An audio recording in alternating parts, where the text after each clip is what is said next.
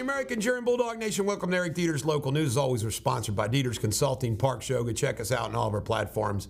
And if you've never watched our news, sit back, relax, and enjoy. You're never going to see local news covered like this. All right, in our long crime section, there was a Kettering kidnap yesterday. They don't have any suspects. They've got a description. A young girl was out rollerblading when a potential kidnapper tried to kidnap her, and it didn't work. It failed. Thank goodness. Porch thieves. This woman right here, Taylor DeBella, 23, and a 15-year-old little girl, she sent them up on the porch. We're doing porch thievery in Montgomery. They were going up to the porches and stealing stuff. Now, there's two ways to look at it. Number one, it's awful crime. Number two, how desperate can people be that they got to, resort to this kind of stuff? I don't know what the facts are, but the bottom line, she's been stopped. All right, this guy right here, Monty Cecil, creepy SOB. How dare he wear a goatee and a bald look? Shaming the look for evermore. 60 years old. That's why I had to shave my goatee. People like this destroyed the image.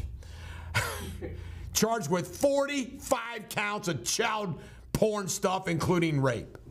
Why would we not want to put people like this to death? Don't get it.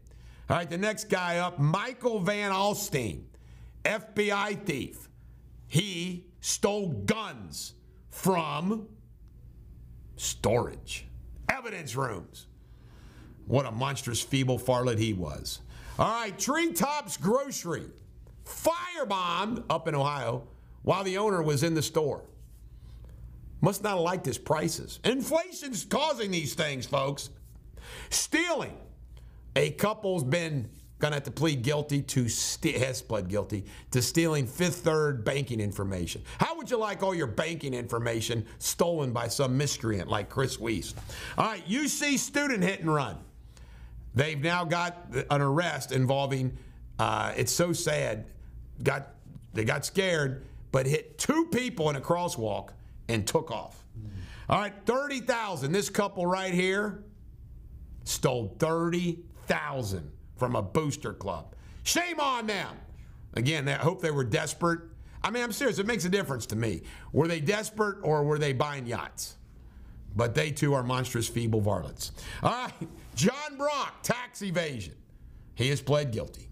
All right, local news. Borough Foundations donated $1.3 million for some mental health and some hungry folks. Good for him. Kenny Chesney's going to play at the FCFQ Stadium. 3-year cruise canceled. This woman right here sold everything she had, bought a 3-year cruise to live on, and then the cruise got canceled. We would like to represent her.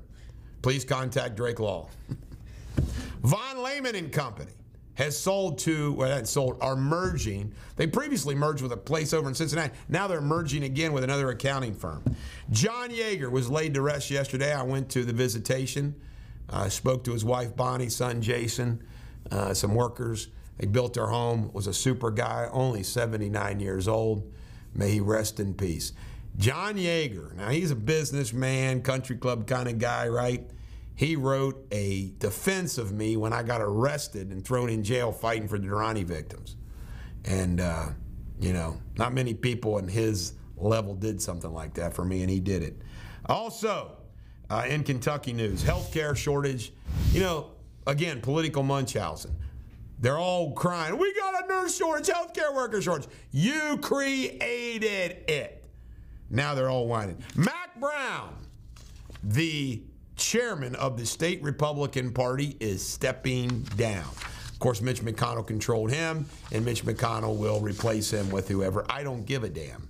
All right, in Ohio news, canine trainer in the fire, 17 dogs they were training were dead or died.